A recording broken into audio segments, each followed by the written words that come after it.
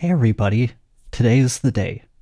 Izotope released RX11 today, so I'm going to take you on a quick tour of what's new that might be of interest to the podcast editors or anyone else who's working with dialogue out there, since that's the focus of this channel. We already knew that RX11 Advanced would have a new dialogue isolation plugin, but let's take a look at what else they've included for us. In terms of dialogue, there really isn't that much.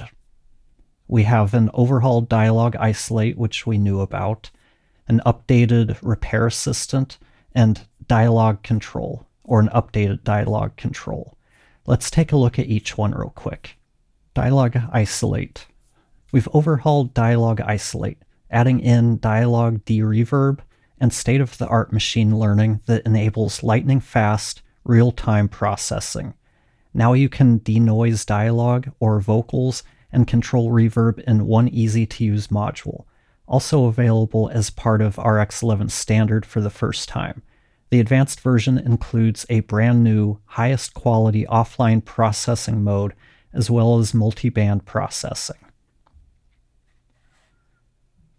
Clean up tracks faster than ever with enhanced precision.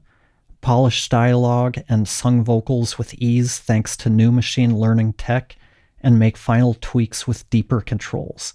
The next generation repair assistant goes from trusty helper to lifesaver. We've got a streaming preview, loudness optimize, music rebalance.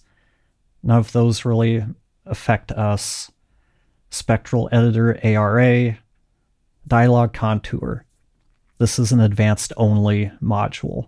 Adjust the character and expressivity of a voice with new levels of control in Dialog Contour, ensuring that dialogue edits flow seamlessly. Smooth out fluctuations in pitch or tone in voiceover recordings, and seamlessly piece together frankenbites to create a cohesive performance.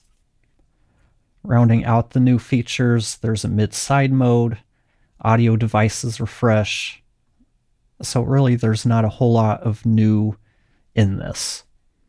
So let's dive into RX and take a look at each one.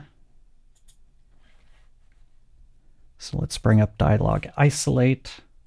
As we can see, this is RX's response to Supertone Clear. They've more or less mimicked the controls. We have voice, reverb, and noise reduction sliders. There's a sensitivity slider. The advanced version also gives us 4 different bands that we can adjust, both the crossover as well as the amount of processing done on each band. I took a few minutes to play around with it, and in use, it's pretty easy to use, but in my quick testing, I feel the default sensitivity setting of 5 is too aggressive. It removes too much high end and makes it sound a little too processed for my ears. I want the processing to be as invisible as possible, and dialing down the sensitivity a little returns that high end. Here's the new repair assistant. I'm not really a repair assistant user, but comparing it to RX10, it looks like they've cleaned up the interface some. You now have 4 sections, and it gives you the option to learn the track as usual. We have cleanup with denoise and de-reverb, and toggles for de-hum and de-click. Tone gives us a single knob, and the choice between tilt and scoop modes, as well as toggles for low cut and high cut. We have de-essing with shaping and threshold controls, and a choice between fast and slow modes. And last, we have declip with a threshold slider, output gain knob, and a toggle for the limiter. Let me stop for a minute and ask that if you're getting value out of this video, please like it and share it with others who would find it valuable. That helps me grow this channel so I can keep creating great content for you. Let's move on to Dialog Contour. Dialog Contour is an offline module that's been given a refresh. They've updated the interface and added 3 controls. You have pitch, formant, and variation. This isn't something I've used in the past, and I'm not really likely to use it in the future for podcast editing. It would be nice to have a tool like this to help when I need to make an edit and the inflections or something else don't quite match up. But personally, I just don't feel it's worth the effort to work on such micro details manually in the RX editor. But that's just me.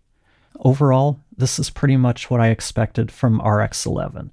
I'll be doing a more thorough review where I test out the new Dialog Isolate against the competition and see how well it stacks up and help you decide if it's actually worth upgrading to RX 11. I'll also be doing a full-on shootout comparing the Dialog cleanup tools out there, and that should be pretty soon, so keep an eye out for that. I've been saying for a while that RX would need to have something special in RX 11 to justify the upgrade for me. To me, this becomes a simple question about the Dialog Isolate plugin. Does it bring something new to the table that my existing options don't?